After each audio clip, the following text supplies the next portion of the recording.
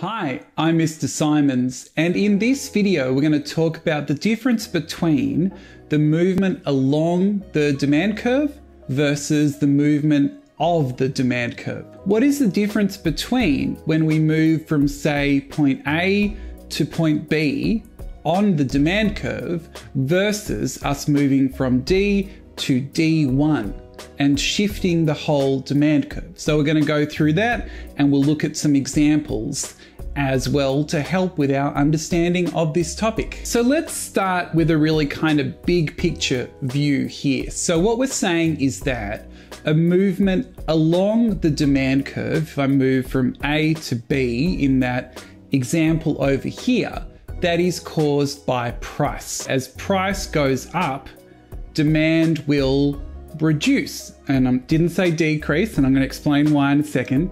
Or if price falls, then demand will get bigger. So when we shift along the curve, we have to use very specific language. You know, economics is all about using the right terms and using the right jargon, all that kind of stuff. So when we move along the curve, if we go to a point where demand gets smaller, so say price goes up and demand goes that way along the curve, that is a contraction in demand. Demand gets smaller because price is larger. Then we think the other way. If price falls, demand will get bigger. And in this situation, because it is caused by a change in price, we have an expansion of demand. So if there's an increase in price, usually consumers are going to want less, so demand will contract. We say demand will contract because price started it all. So if we move along the demand curve, it is because of changes in price, and we are either going to see an expansion or a contraction. So important that you use the correct terminology. Okay, so let's display a few of these concepts graphically. So let's start with movements along the demand curve. So not movements of, but movements along. So the first thing we might do is that we know that these types of movements, these movements are caused by changes in price. And this triangle is delta that changes the Greek symbol for change. So we've got movements along the demand curve are caused by changes in price, not other factors. Okay, so that's helping us kind of think about what's going to happen here. So what we might do now, so we've got price, quantity demanded, and 0. And what we'll do is we'll now put in our demand curve. Okay, so we've got our demand curve here. And please note that it doesn't touch in terms of the axes because we really don't know the exact value for quantity demanded that would be existing when price was at 0. We're not quite sure where all these things actually match up. Okay, so what we might do is we'll kind of put in, we'll call this point A, and this can be, so let's say we've got point A, which equates to this price and this quantity. So what we're saying is that if we're looking at movements along the demand curve, we've got changes in price. So there's really two situations that we need to look at here. So purple will show us the increase in price and blue will show us the decrease. So let's start with purple here. So let's say that price increases, and if this is 0, that increases in price result things going this way. So let's say that we're now at point B, which is price 2. And what we can see is that while price 1 equated with Q1, that price 2, when this price hits the demand curve, consumers now want Q2. And if we can see this is 0, so numbers going towards that way are getting bigger, that if we are going this way, we can see when there is an increase in price, that quantity demanded falls. Now we're going to put in the exact language in a second. So quantity demanded falls. And what we can also do is we can do a little arrow showing that's the movement. So we've got that movement A to B. So let's now switch over to blue.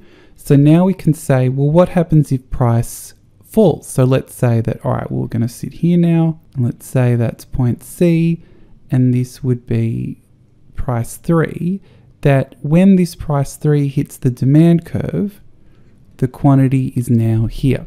And we can see that this is sort of further away from 0. It's that movement that way. So as price falls, okay, quantity demanded rises. And again, we can draw this arrow moving that way. So we've got these two situations in terms of our diagram. So what we're saying here is that if we get a situation where there's an increase in price, that quantity demanded falls, that this movement, that this increase in price leads to a contraction in demand. So it's not a decrease in demand because the starting point is price. So 1, there's an increase in price. Number 2, we get a contraction in demand. And then if we flick over to the other situation, we've got here, so we're saying, okay, so the first movement in this situation is that price falls. Okay, well then that's going to lead to an expansion in demand. So that decline in price leads to an expansion in demand. So sorry, that's 1 and that's 2. And these two things really make sense in terms of the law of demand. So we'll just put this in red here. That in terms of the law of demand, that as price rises, the quantity demanded by consumers will fall. So this describes our movements along the demand curve. Remember that it is caused by changes in price, and this is what it looks like. So now let's move on to the movement of the actual curve. So let's say we start at D and then we move to D1, that is an increase in demand. It's an increase in demand because can you see that quantity along the bottom has got larger when demand shifts? And then if demand goes to the left, demand goes to the left, that quantity values will be lower. So that is a decrease in demand. If the demand curve physically moves, that is an increase or decrease. And you might say, well, what causes an increase or a decrease? And I would say, of course, great question, that it is caused by factors other than price. So a shift in the demand curve, where the demand curve gets up and walks to the right, or it gets up and it walks to the left, is caused by factors other than price. So they are caused by factors such as changes in the price of substitutes and complements,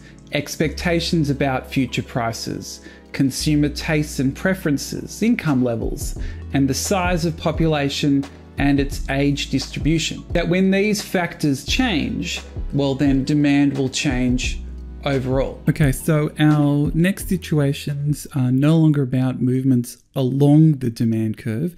Instead, they're all about movements of the demand curve. So let's start by creating our diagram. So let's say we've got here, can have that in red, that's not too much of a problem.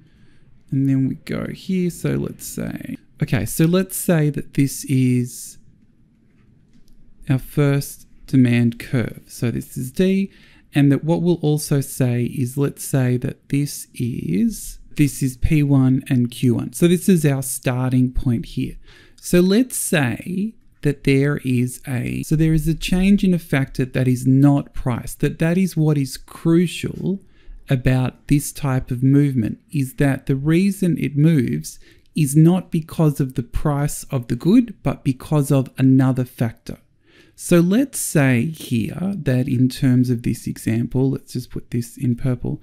Let's say in this example, we'll just pick one of these factors. So let's say there is an increase in incomes across the economy. Let's say that economic conditions are really great.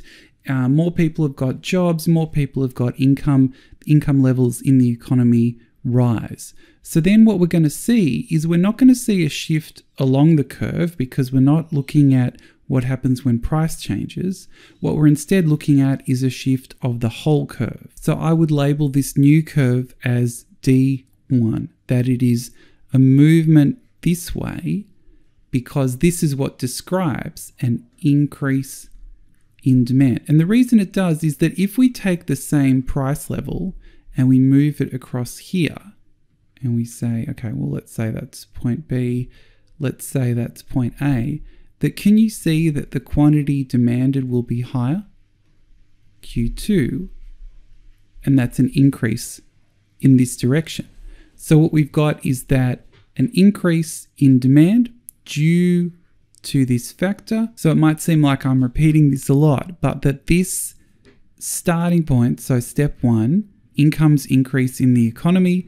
Step 2, there is an increase in demand, and that this is not due to changes in price. I just realized that maybe you are unclear about what the symbol Y even means, and that Y is the symbol for income in economics.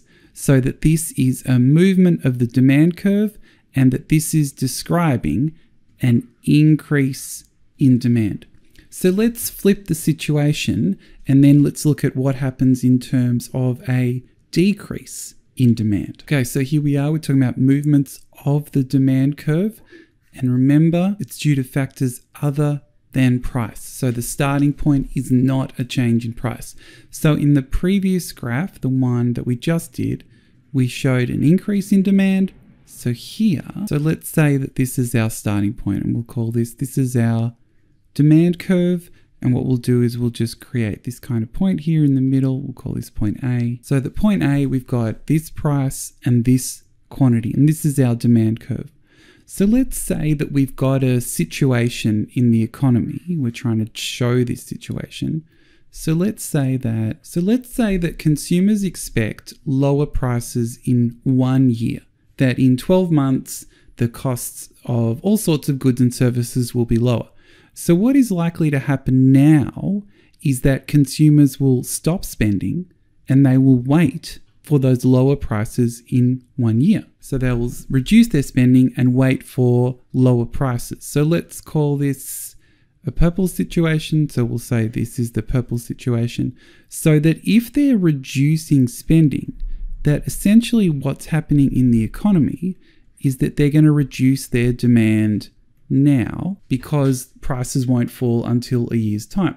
So if we then grab our next demand curve, that our demand curve will fall because people are buying less. And remember, demand is how much goods and services people want at a range of prices. So at a range of prices, they actually want less. So what we can say that if we create this at point B, can you see that for the same price,